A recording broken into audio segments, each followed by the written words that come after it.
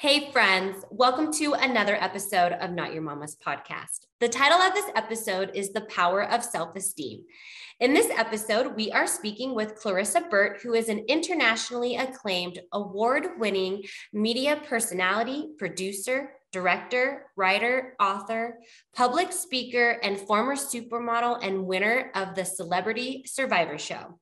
With hundreds of television and film credits to her name, the who's who of international and American women brings over 35 years of entertainment industry experience in both international and American markets. Clarissa is the founder and CEO of the Limelight Media, a multimedia platform consisting of TV video, a podcast, and a digital magazine. Her shows can be seen on Roku, Amazon Fire, Apple TV, etc. And her podcast is heard on 15 different distribution platforms. Her best-selling book entitled The Self-Esteem Regime, published by Roman and Littlefield, published on November 11th, 2021. The audiobook was published and recorded books 2 weeks later. She was the first American to present Russian TV at the Kremlin, has had 2 private audiences with Pope John II honoring her social work. As the ambassador of the United States, she actively helped African women win the Nobel Peace Prize in 2011. I also wanted to give a special mention that in June of 2022, Clarissa was knighted by the Royal Order of Constantine the Great and St. Helen, joining the ranks of 350 dames worldwide. Clarissa, oh my gosh, it's such an honor to have you on the podcast. You have an amazing resume, and it's such an honor to have you on, and I can't wait to dive in to, all about your book. But can you give the audience a little bit more about your background and how you got where you are today? Yeah, absolutely. So I was born in Philadelphia, Pennsylvania, to rather, normal people. And I just had a dream when I was really young. And that was I wanted to be a model. That was my thing. And I would watch movies, and I loved Ava Gardner and Rita Hayworth and all the most beautiful gals out in Hollywood when I was a kid. And I knew that someday I just was going to be on stage and in front of a microphone in some way, shape, or form. And of course, by the time I was 5, I was Mary Poppins in the kindergarten play. And it kind of all started from there. I didn't see the stage again for a very long time because I went through, some awkward stages as a kid and the ugly duckling thing and, divorced parents and moving around a lot and whatever else. And so when I graduated high school in 1977 in New Jersey, it was so close to the city, to New York City. And that's really where I wanted to be. I wanted to be in the big lights and the bright lights of big city.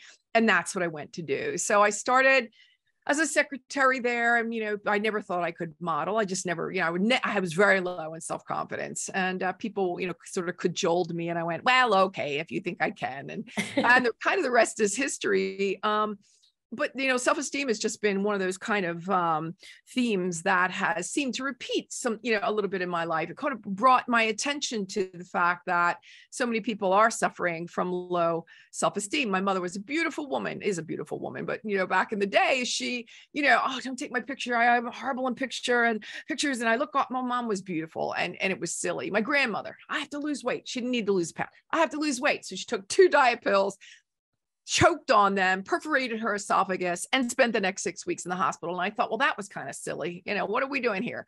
Then I had the great fortune to model. I was modeling, pretty much all over the world, but I lived in Italy, and I was modeling with like the top 1% of some of the most beautiful women on the planet. And not all, but some of them you could tell were having difficulties, whether it was with drugs or toxic relationships or bulimia and anorexia. And so I just thought, wow, what's the common denominator between my mother, my grandmother, and these supermodels? I was like, what? And of course, it was lack of self-esteem. And So for me, knowing that, the path that I, took, where life took me, I knew that I had my own struggles as well. I think as we all do, right? So nobody ever kind of gets off this rock without having some sort of problem, along the way with self-esteem, and guys as well, by the way. We're not talking just women or girls. Guys need, this good, happy, healthy self-esteem as well. So that's kind of the why I wrote the book. People, want to, well, why would you, of all people, thinking, after you read my bio, why would I ever have, of course I have problems, and have had problems with self-esteem, because life happens and it will trigger you no matter who you are, how much success you've had. I mean, Madonna has said, the Kardashians, I've seen different articles come out, people that you would never, another phenomenal Latin singer, I have her name, I can't remember what it is off the top of my head, 21 million followers on Instagram kind of people. And I've got problems with self-esteem. I'm worried about my weight. I don't know if I look well. I'm worried about what, the clapback on social media. Yeah. Which brings us to a whole nother chapter, the whole social media thing. Totally. So lots of different ways that, life will sort of unfold in front of us and present to us different realities of, where we are on the self-esteem journey. Yeah. And so, what are the 4 pillars of the self-esteem in your opinion? Yeah, I think that they, the 4 pillars, to just make it like, really compact, are look good, feel good, be good, and greater good. So we all know we're looking good. We're feeling it. You feel you're looking good. And, why not? Yeah, of course. I'm looking good. I'm feeling pretty darn good about myself. Feel good. Well, diet, exercise, and nutrition, because it all works as one. This is taking care of the body, a lot of self-care, and making sure that you're eating proper foods for, to keep yourself healthy. I, for example, I'm an entrepreneur and a solopreneur. If I go down, it all goes down. Exactly.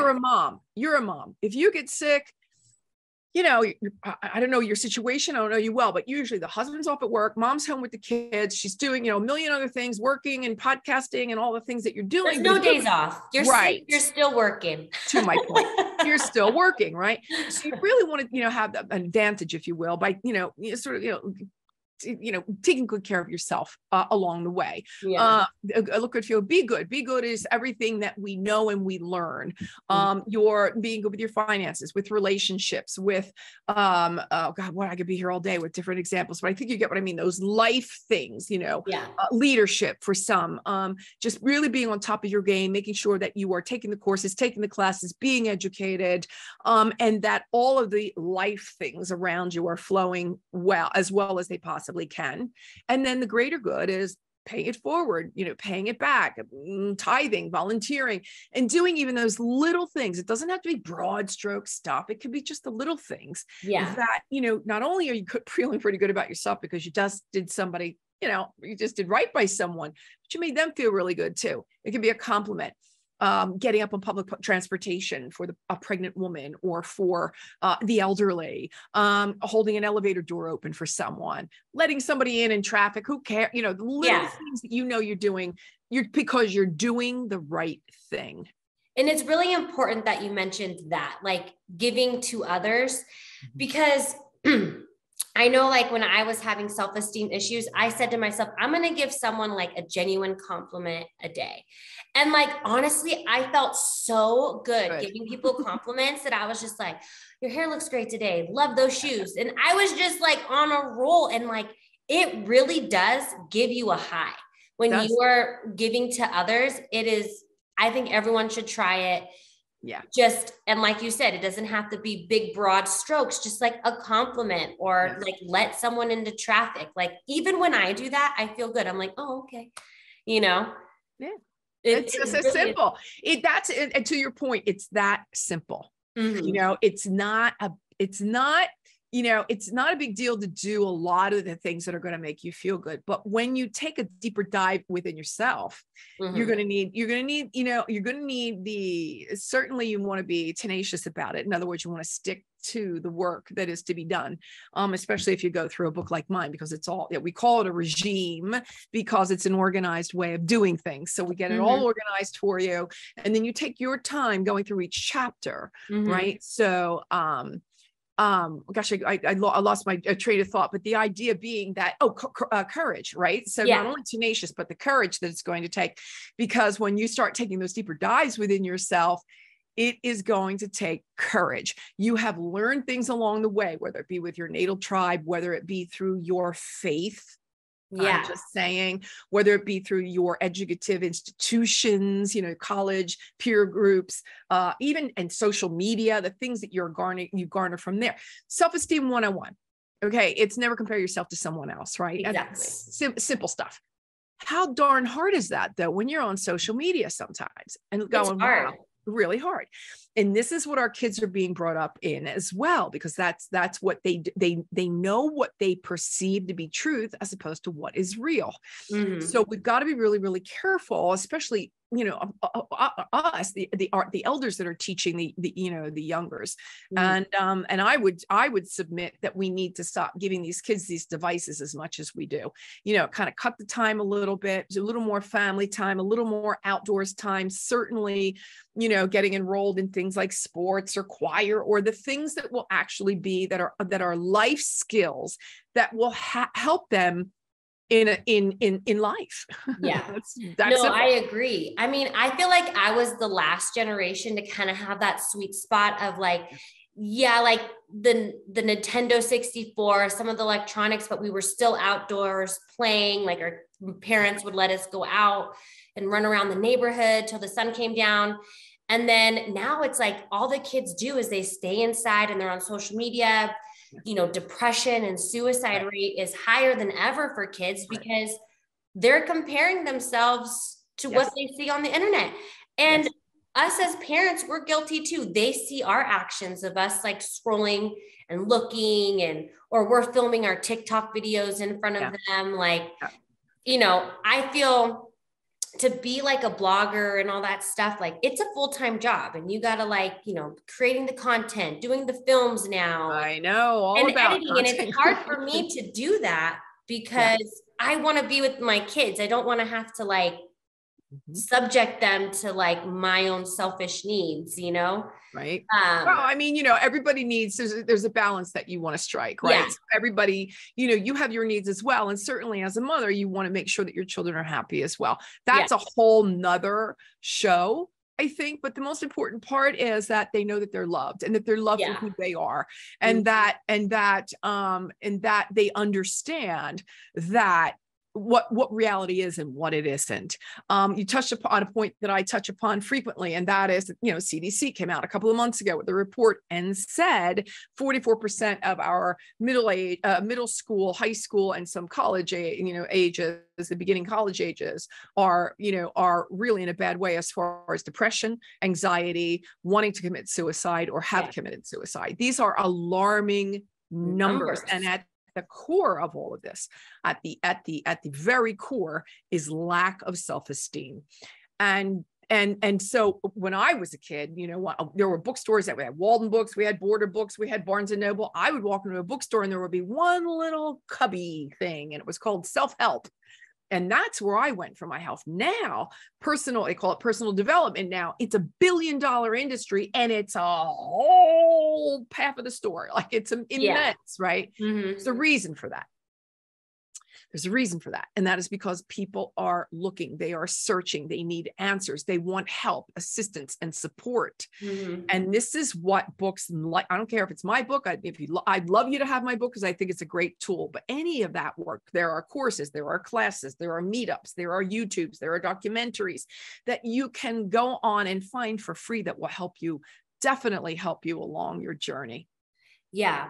So you've reintroduced mirror therapy in your book. Yeah. So it was originally spoken about by Louise Hayes. So how does that actually work? So Louise Hayes was a really phenomenal woman who started up in her later years, also a publishing company that catered to those that were in the self-help industry, the personal development industry. And now I don't know if she started it. I know that's where I picked up on it. And then Jack Canfield from the Chicken Soup for the Soul series also used it in his work. I knew that mirror therapy was something that once I tried it was something I just really wanted more people to know about. And that is when you take the deeper dive within yourself, and you are looking in the mirror and talking to yourself, and you are saying the things that you need to hear, because usually you're all up in your head about stuff. Yeah. I mean, and this is where it stays. And if you're journaling, that's great because you're getting it out on paper, and that helps immensely. But when you're saying to yourself, hey, Susie Q, let's call her Susie Q, I love you. I really love you. And I love who you are, and I love who you've become and the work that you've done. And I also want you to know that I forgive you for that time that, or for the moment you forgot, or whatever it is, and then add on, right? Yeah. So I love you. I forgive you. Whatever the work is you need to do, is really impactful when you're saying it to yourself. Right. When you're looking, and you know, a lot of people get very moved by this. Some people will break down and cry because you're saying the things to yourself that you wished others would have said to you. You are validating yourself, you know, because other people, you were waiting for other people to do it. Well, this is called self-esteem. This is not called, I'm going to wait for everybody else to validate me esteem. You know what I mean? Yeah, totally. So the deal is, no, truly the deal is you have to be whole and complete on your own with your own self-esteem, to be really living happy, healthy self-esteem. We often hear, I'm enough. You are enough. I am enough. He is enough. And she is enough.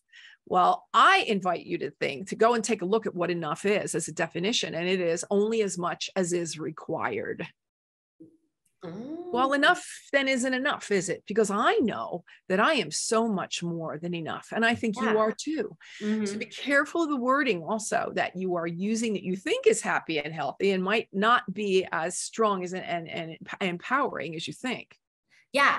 That is a really good point with enough, because I have done that mirror therapy, you know, growing up younger. I had a lot of self-esteem issues, and it took me a lot to get to where I am today to actually be here talking on a podcast because of my own insecurities and self-esteem and am I good enough, blah, blah, blah, blah. The list can go on. But it really does help, like when you talk to yourself, and you have to be like your own best friend. Your advocate. You have to advocate for yourself. Yeah. You do. And it really is powerful. You know, I used to think like, oh, I'm ugly and I'm not good enough. And like, I had to like sit in the mirror and be like, you are beautiful, Christina, you know, like you are worthy of love and you are worthy of everything that's great. And I used to say, and it's really important, like, I am enough.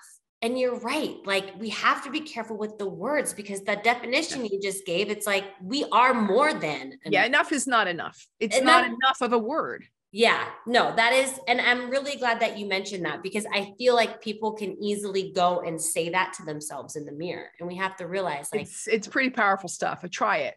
Just go in for like 30 seconds and try it with yourself and see what it's like. Hey, hi. Hey, Christina, you did a great job today on that podcast. And I want to compliment you for that, because you know what? You're a rock star. And all those times that I thought that I wasn't good enough and I wasn't pretty enough and that nobody gave a good, you know, God darn about me. Yeah. I'm sorry about that. And I want you to know how sorry I am about that. And see, like, you can start feeling this stuff like rising up, and, you know, your chest and your heart chakra starts going, well, what? You know, it's so powerful. It's so impactful. And I love the process. So I wanted to put it in the book so that others would understand just how, again, impactful and empowering it is. Yeah. You know, self-esteem, you know, is the number one thing that's going to help you get to where your goals are and what you want to achieve in your life. Like, you know, I mean, correct me if I'm wrong, but like, you know, you have like, you went out there and you achieved what you wanted to do. And like, yes, you probably had a little hesitation, but like your perseverance and your self-esteem, like, and knowing, like, got you to where you want to be. You know? Yeah. And it, again, takes courage. Remember that courage is a huge part of all of this, especially when you start reading the book and you start doing the work that's in the book. You know, we got Clarissa's Corner, the Clarion Call, affirmations. We've got case studies. There's a review. There's homework. There's stuff in here. I mean, when you take, if I were to read you, let's see, the chapter Reinvent. For example, let's see what some of the affirmations are. I will become the person I was always meant to be. I will not settle for less than I deserve. Any one of these, just take them one at a time. So if your mantra for the next week were to be, and and I do this, I hang it on my refrigerator and I stop every morning at the refrigerator and I do the thing. I've got my vision board there. I've got all the stuff I want, everything I want to manifest, and these phenomenal affirmations. But just think if you did every day, I will not settle for less than I deserve. That's it. That's all you said to yourself every day for the next month. Mm-hmm.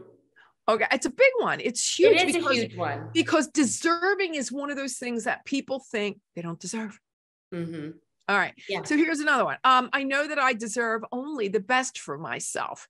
I am not what others think of me. And by the way, what others think of you is none of your business, right? It's not your business, but you are not sometimes the perception that they have of you. Yeah. Move on. I was created for greatness and to inspire others. I am excited about who I am becoming as I map out my future. And by the way, the book is chock full of these. But if you were to read those aloud every day, and each affirmation is chosen for, each chapter starts with a word. Mm-hmm. And they're powerful stuff. The first chapter is release, because if you don't, release all of the stuff it doesn't serving you, right? Mm-hmm. All the stuff you learned from all those things that formed you before. And I'll tell you something, release is probably the most important part of the book and the most difficult, is to let go of what doesn't serve you and to unlearn some of the things you've learned. Hey friends, I hope you are enjoying this week's episode of Not Your Mama's podcast. This podcast would not be possible if it wasn't for the support of you, my wonderful community. To support Your Mama's podcast, please click the support link right down below and you can donate just as little as 99 cents. Also, follow me in the Shop Like to Know It app, where you can follow me with all my exclusive content, all the way from baby products I love, fashion and style, and everything in between. Now let's get back to the episode. Yeah, I think that is the hardest thing, because people hold on to like that victim mentality and, like this happened to me, so I'm not able to move forward in this way. And that is probably the hardest part, is to get through that part. And then the rest is just kind of like an open field and just constant every day, taking steps, like doing the I am affirmations, the mirror therapy, the mirror therapy, journaling and acts of kindness. Yes. And the acts of kindness. And then here's the other thing, going back real quick about, I am good enough. I am enough. What was I going to say? I don't know why I have so much I want to say. I can't get it out quick enough. Oh, I know what you mean. I do. So when you go back to failing, right? When we go back to, oh my God, the fear part of it all. So fear is an acronym. We say face everything and rise. So just get over it. Fear is part of life. Okay. Oh, well, but I will tell you that fear has absolutely paralyzed me on many different occasions in my life. And so knowing that tomorrow is not promised, I'm saying, is fear really serving you? Is it really helping get you where you want to go? Probably not. A little bit is good. Use it as a motivator, but don't let it block you.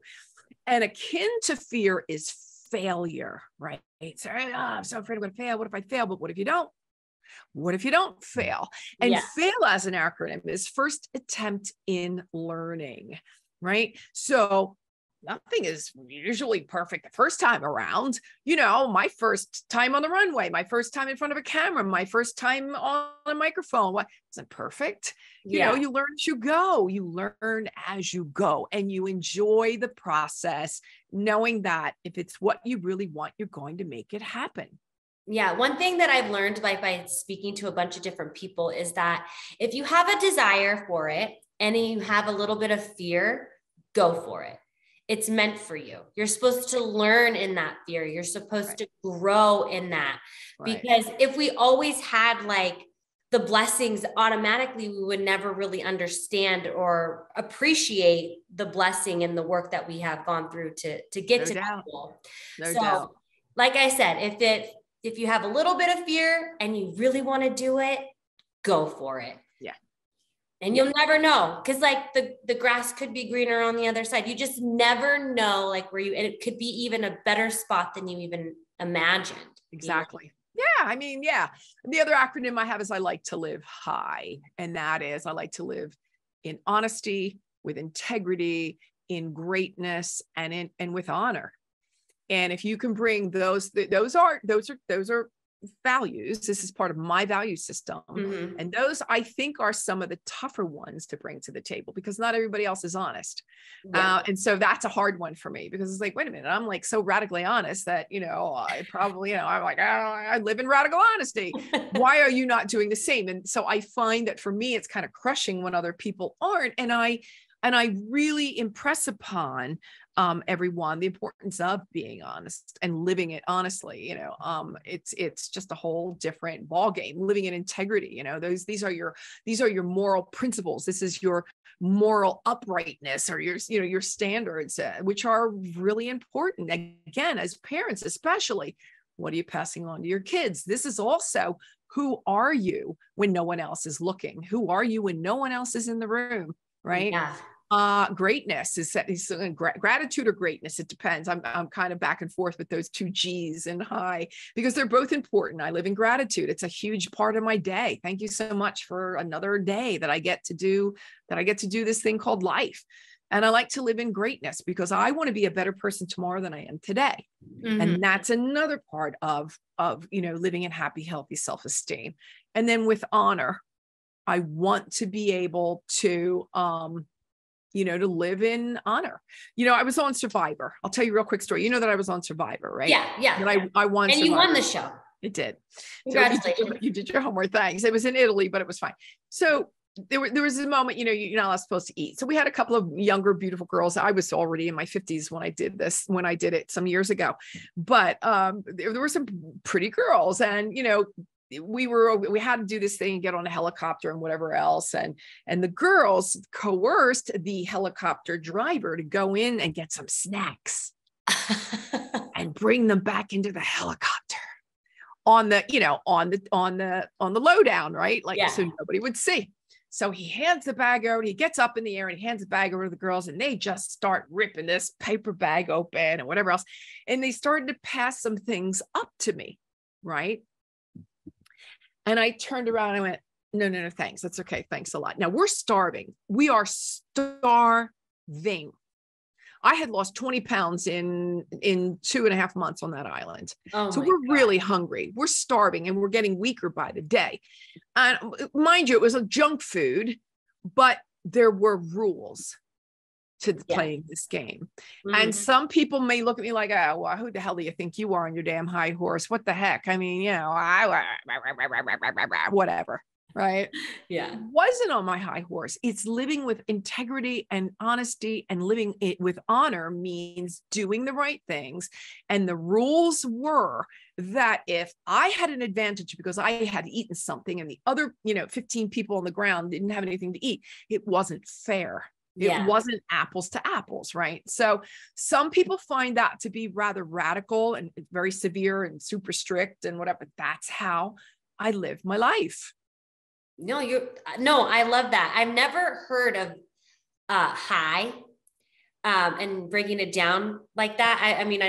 I think that's because I made it up. Christina, I made it up. Well, it's beautiful. I love it. I'm so glad you're able to share it on my platform. But honor and integrity it's a big thing, and a lot of people lack that. Yes, they do. Days. And commend you for not cheating in the game. Look, you ended up winning, because it was an interesting time. And again, if I had taken something to eat, it would have taken care of the problem in the moment, but it would have just, the anxiety and the guilt would have killed me. Killed me.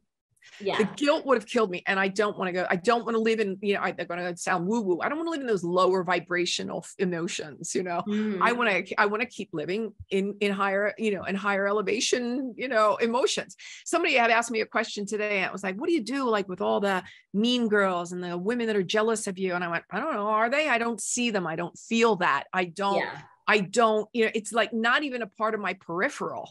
Yeah. You know what I mean? Yeah.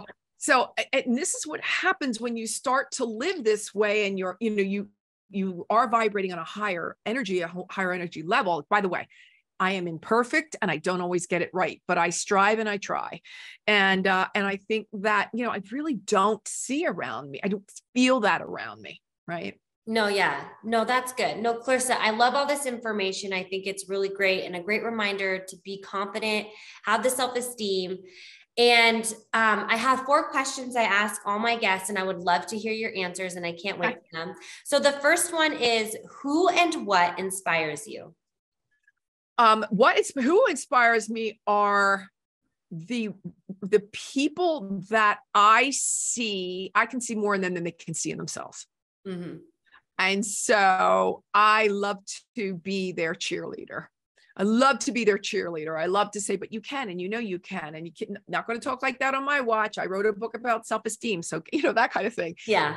So I love to be the cheerleader, their rah-rah session, and to help, to give people not a leg up, but when you tend your hand backwards towards somebody and you help them up, that when you tend your hand forward, you'll find someone there for yourself as well when you need. So, that's who really inspires me, are the people. I love the work that I'm doing with the book. I love the feedback I'm getting because it's landing, and people are doing some really great things with their lives because they know they can. And the second question is, what is something you wished you knew when you were younger? The importance of relationships.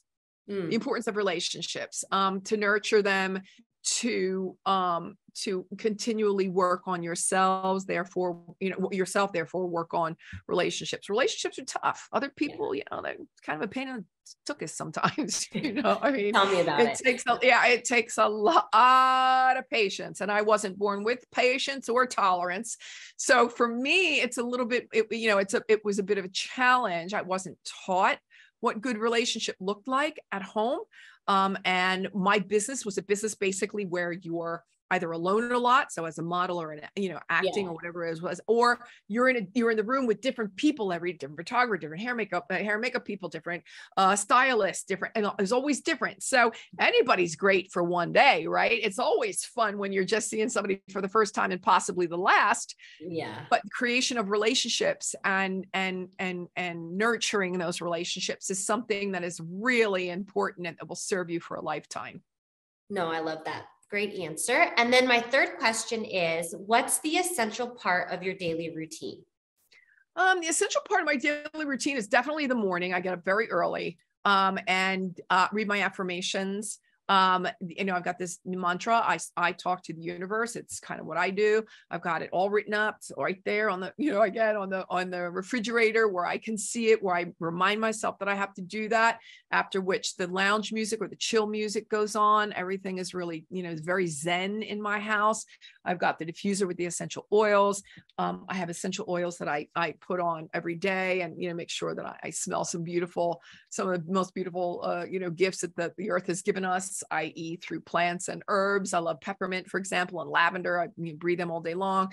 And I just try to get, a couple little self-care moments in there as well. And that's really it. And that's, I keep myself projected toward, what I'm doing in the moment and how it could potentially be helping someone else. I have a mastermind, for example, just started yesterday. I've got an event coming up for women globally that I'm very excited about. This book, definitely, not only is it in Barnes and Noble, which means I've been doing the book signings all over the United States. I did one up in Vegas. In the United States, I've been, doing the book signings, and, encountering the people that are actually buying the book has been really, really cool. Oh yeah. I'm sure it's like super inspiring too, like helping women and men, like just become better versions of themselves. Yeah. Yeah. I'm sure it's very humbling. Oh, it is. It's super gratifying. Yeah. And then my last question is, best advice you've ever received? This is the hardest one, I think, for me. The best advice I ever received.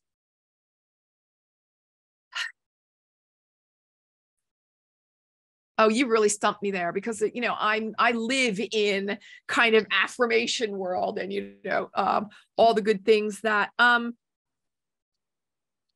honestly, I'm stumped. I have to say I'm stumped. My grandmother, Clarissa, because I'm the 5th generation of firstborn girls, by the name of Clarissa, was my greatest inspiration. And she would always tell me to slow down. And I think that there was, and I'm going to slow down. What the heck is she talking about? I got a life. Yeah. I got things I got to do. And and I think what she saw was I would, just kind of like really take those moments to smell some flowers, to do. Here's something that I'll leave you with, and it kind of helps tie it in with what I just said about grandma. You can, I can do anything. You can do anything. You can do anything. You can do anything. Well, yeah. Okay, great. I don't know that I'm going to be called by NASA tomorrow and I'll be on the moon next week, but I do know that you can do anything until you can't. And what I mean by that is tomorrow is not always promised. Yeah. Who do you need to pick up a phone and thank? Who do you need to send a thank you note to? Who do you need to pick up a phone and ask forgiveness from? Who do you need to pick up a phone and just say, I love you? Just call and just to say that, nothing more. Who do you need to say, I so appreciate you and what you've meant to me in my life? Mm-hmm. And I think that I know it may sound a little sappy, but it's really empowering. Again, empowering when you do this sort of thing. The feeling, it's almost the same feeling as getting up for someone on public transportation, a pregnant woman or the elderly, and giving them your seat. Yeah. It's the same thing. Totally. And even here, there may be, that there may be people that you need, someone that you may need to call or make amends with, and when it's uncomfortable, because you don't know what kind of reaction you're going to get on the other side, right? Yeah. But I urge you to do it. And grandma, I think, saw in me some of the moments that might have been passing me by because I was running so quickly. I needed to slow up, think about life and what life really is and what it means. It's not always an accomplishment. It's very often an emotion. Mm-hmm. So there you go. Oh, I love that answer. Well, Clarissa, thank you so much for coming on today's podcast. It was such an honor to have you on. It was such a fruitful conversation. And thank you everyone for listening. Don't be shy. Go say hi. All of her links are down below in the show notes. I would definitely recommend checking out her book. And I hope to see you guys in the next one. Thank you. Thanks, Christina. Thanks so much. Thank you for listening to this week's episode of Not Your Mama's Podcast. If you're enjoying the show, please feel free to rate, subscribe, and leave a review wherever you listen to your podcasts. We really appreciate it, and we'll see you in the next one.